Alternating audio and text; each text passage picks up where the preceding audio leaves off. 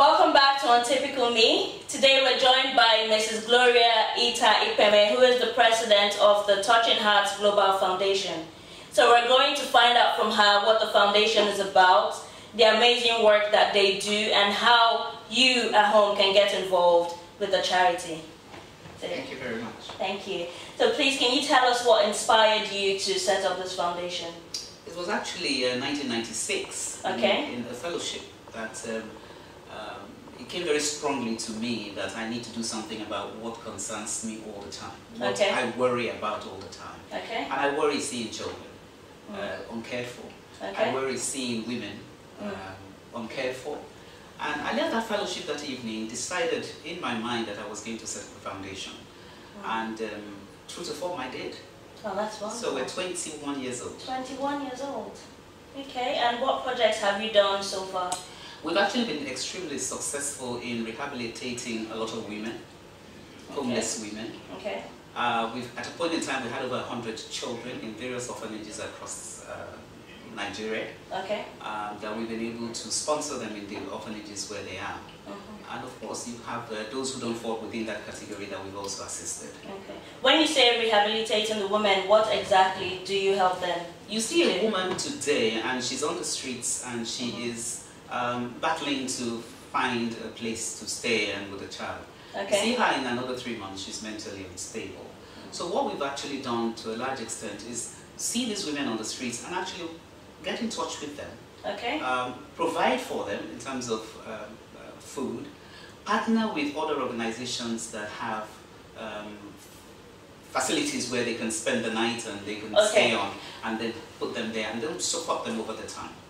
So do you provide accommodation for these women, or do you just help them out getting jobs and mentoring them?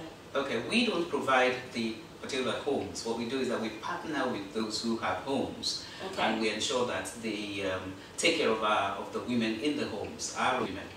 We reunite them with their families sometimes. You will find those who are unable to get back to their original homes, and we do join them back to their families.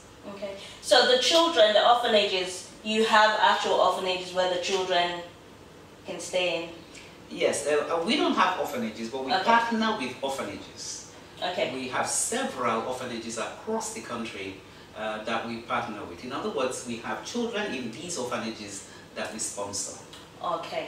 It's actually very interesting, because I find out a lot of people set up orphanages on their own. So we have lots of foundations in Nigeria. So it's good to know that you're working with orphanages that are already existing and not just setting up your own. So it's a very good platform, actually. Yes, it is, because what we find is that if you open an orphanage by yourself, you are engulfed in running that orphanage and the children in that orphanage only.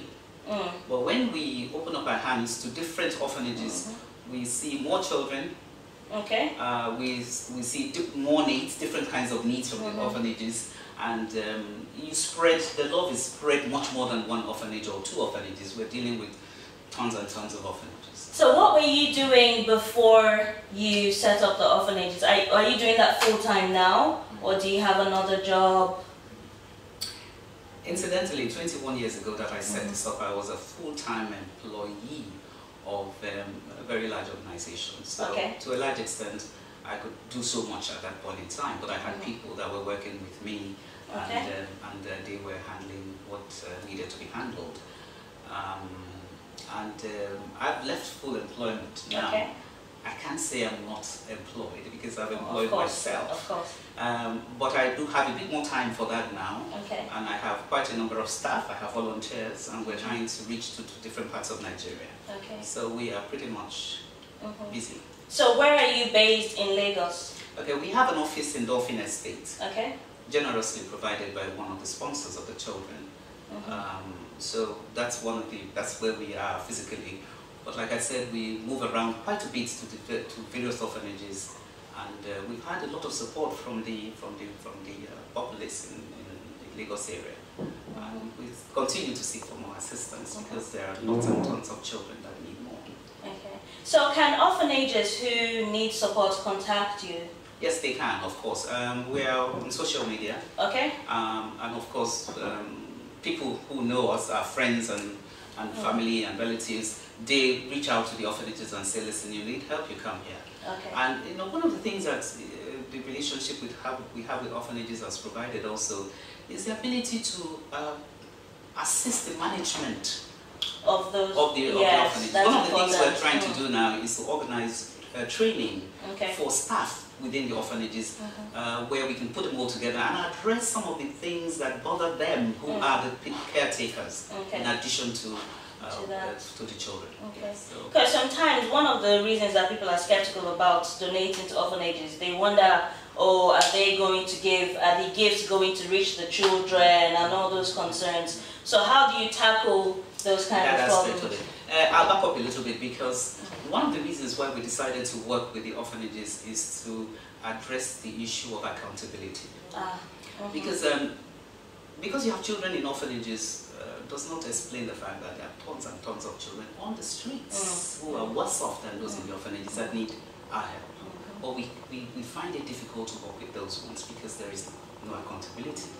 So one of the things the orphanages must do with us is to sign with us that they will work with us and to your standards. And to our standards. On a quarterly basis, the children we sponsor write to their sponsors through us. To say, I did this in school, and so we work very closely with the orphanages. We visit them, and then we look at how our children are doing. But one of the things that ache my heart, is the fact that you go into an orphanage and you're looking after maybe 3 children, 4 children, 5 children. An orphanage that has 50 children, 100 children. What happens to the rest of the children? So one of our drives is to get as many sponsors as possible and sponsor as many children, because the more you give to an orphanage, the more the quality of care. Okay, so now talking about sponsors, how can those at home who are watching this help in bringing sponsorship for the fund? Again, one of the things that has encouraged us lately is people actually are very techno now. People get online and all that. So, I mean, you can easily indicate your interest to sponsor a child on our website. Okay, what's the website? The website is the THG Foundation.org. The website will be in the description as well. Yes. So people will actually offer to sponsor children online. We do tons and tons of letters through friends, through relatives, through organizations, to reach people to say, please sponsor. As a matter of fact, organizations are also free to sponsor children. And in the process of sponsoring, they can do all the physical things in the orphanages, and their names will be nicely inscribed. Like right now, one of the things that we have asked people for is vehicles to enable us to reach these orphanages, and of course we will have the logos of the donors on the vehicles. So in addition to going online and indicating your interest, please, when you see our letters or you see any efforts from our side, please offer to help us, offer to help the children.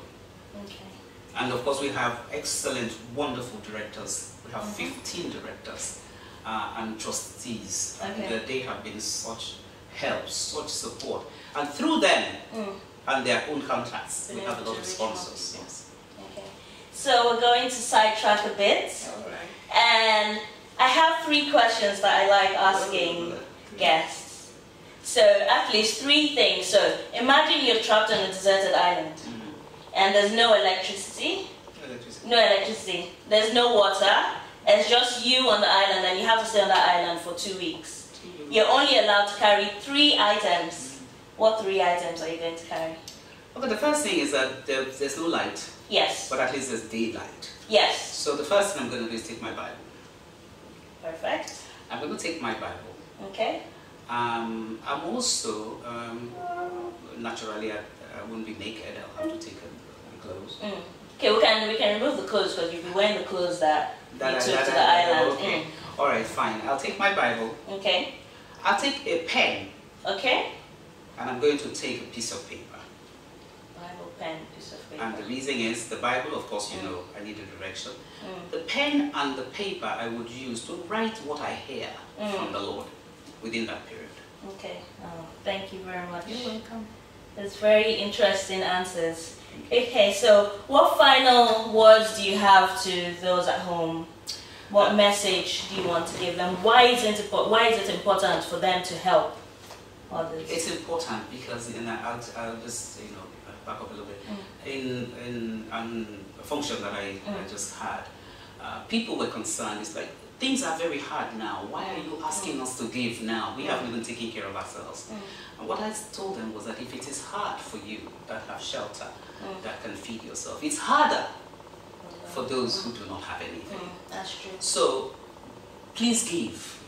Just give, because the Lord says we should give.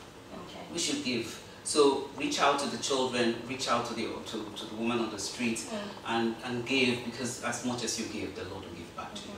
For those who cannot give financially, how else can they help? We're asking for people to give us all kinds of things, different food items, clothing, to send across to these orphanages. Some of them are so pathetic when you get there.